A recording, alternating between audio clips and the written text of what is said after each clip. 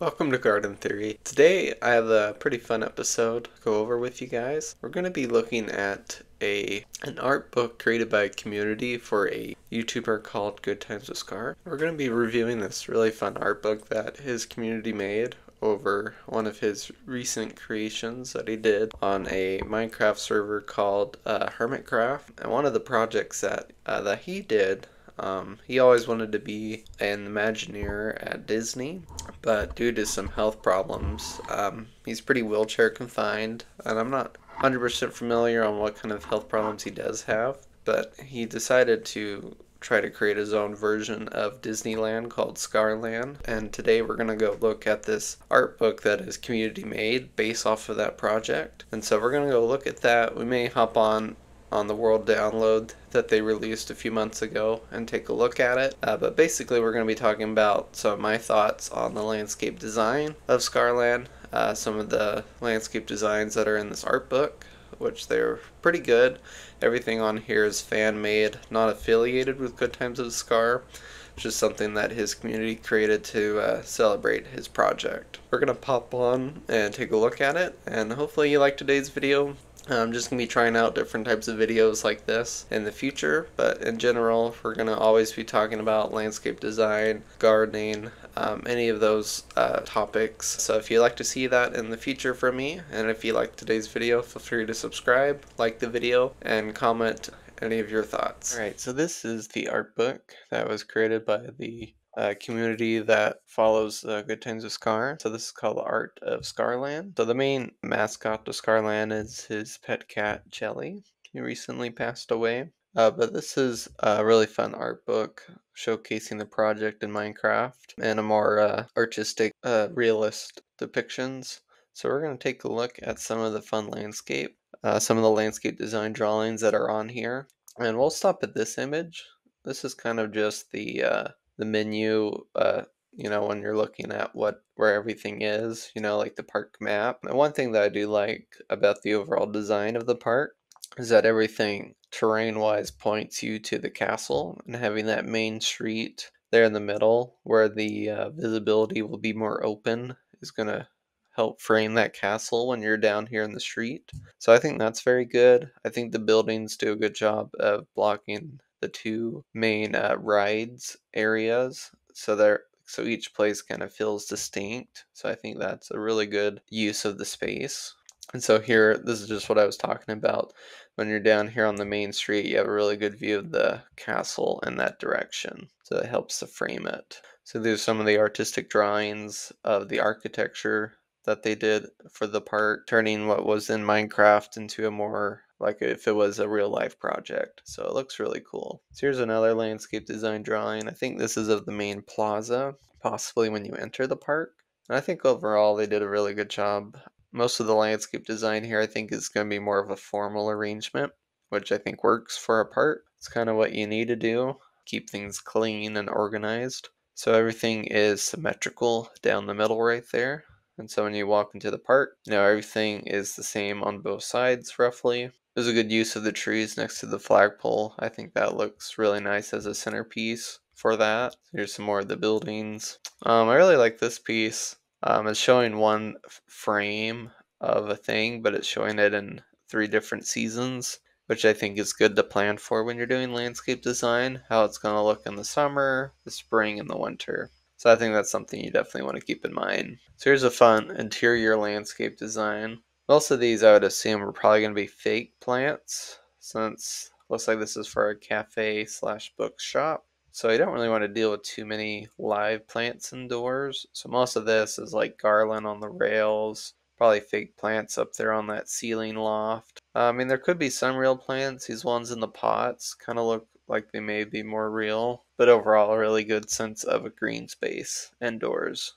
Yeah, it's a really pretty garland underneath the stairs on this picture. Here's another good one.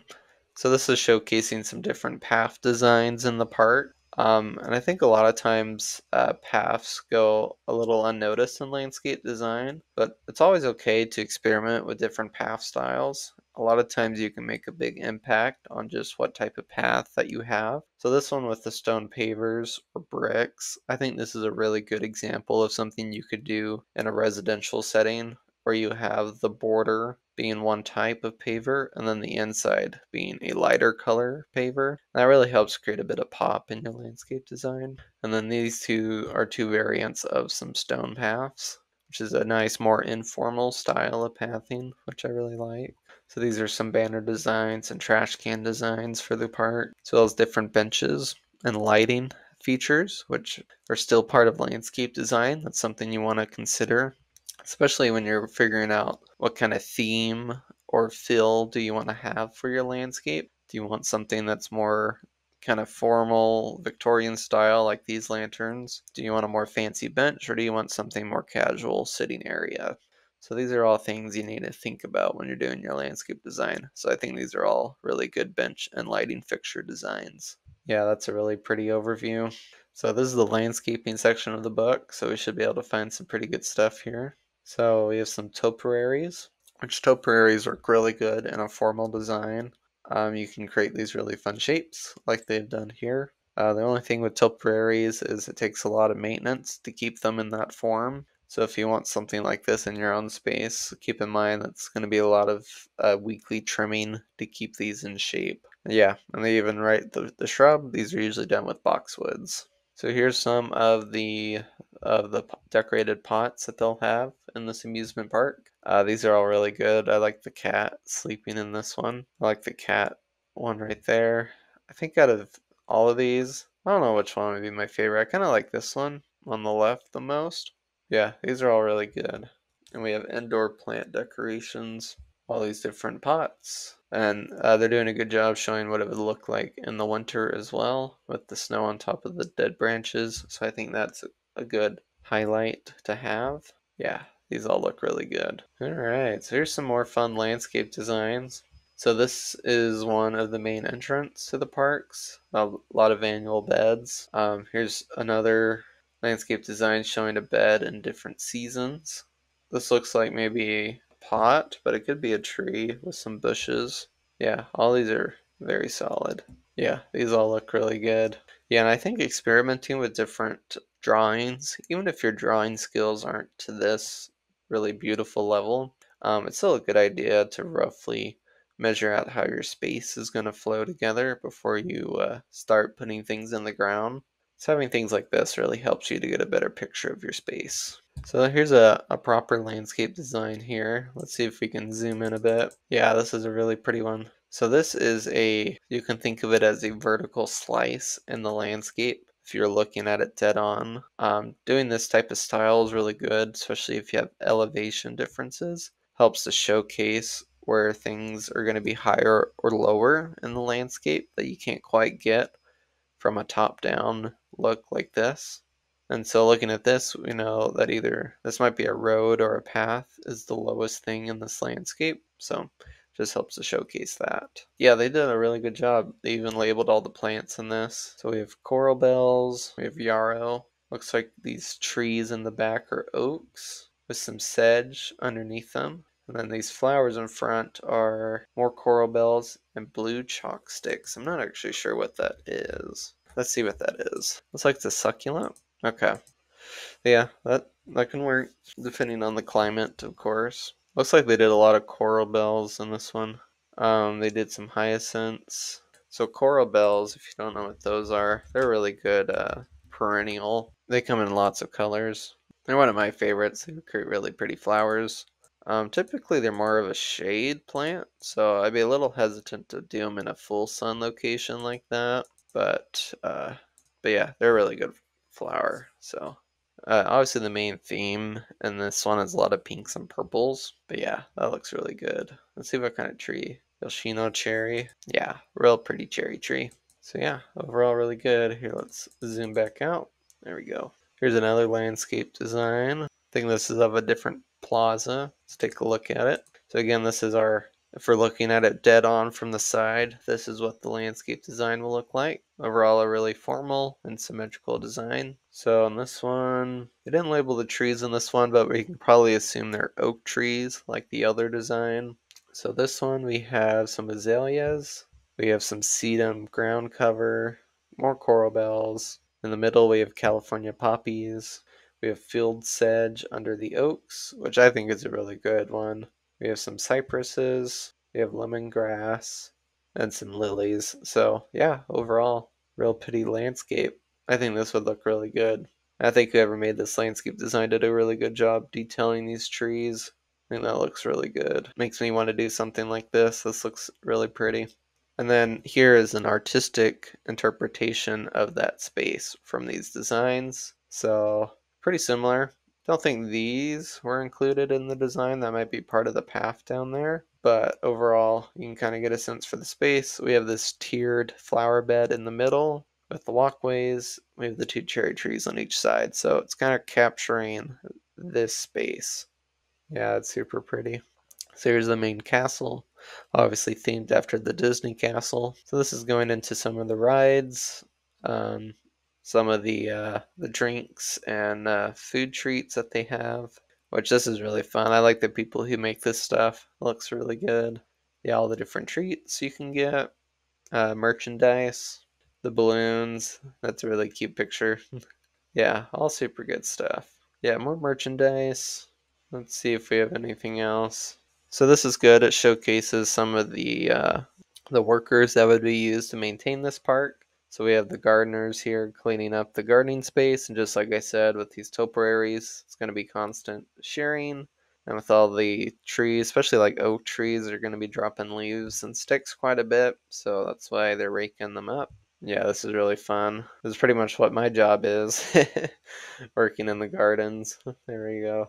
But yeah, I think that's probably going to be it. Don't know if there's any other landscape designs. Yeah, I think that's it. So yeah, I hope y'all like that. So unfortunately my audio was bad, so I'm recording over these lines. But essentially we went to Scarland. We got our VIP ticket and gave it to the ticket man, and we walked into the park. We first looked at the first plaza, and we looked at the flagpole and appreciated some of the really pretty buildings that they had in Scarland. Overall, they did a really good job. And then we went over to the main plaza, looked at some of the beautiful cherry trees that they had, as well as the statue of Scar and Jelly, his cat, which is the main mascot of Scarland. Overall, I really appreciated the beautiful details and the landscape design that he did in these plazas. He did a really good job of creating a beautiful sense of space, as well as setting up the frame for the castle that we're going to head over to next. But yeah, we'll just take off, look at the castle from above. It looks so cool. Yeah, I did a great job on this castle. But yeah, this is Scarland. It's really cool. You can get a really good sense of the landscape design by coming up here at this height. So when we were looking at that top-down drawing, this is the I guess we can only go this far up before we hit a cloud, but this is the top-down view. And yeah, it looks amazing. So he was able to do part of the jungle area. He wasn't able to complete the sci-fi area yet, but that's where those would have gone. But this is the main street. Yeah, this looks so good. Yeah, and this is the other thing that we saw. This plaza here looks really good. And then we can show you the back this way is where the landscapers and people would work at. So these are all the garages and buildings.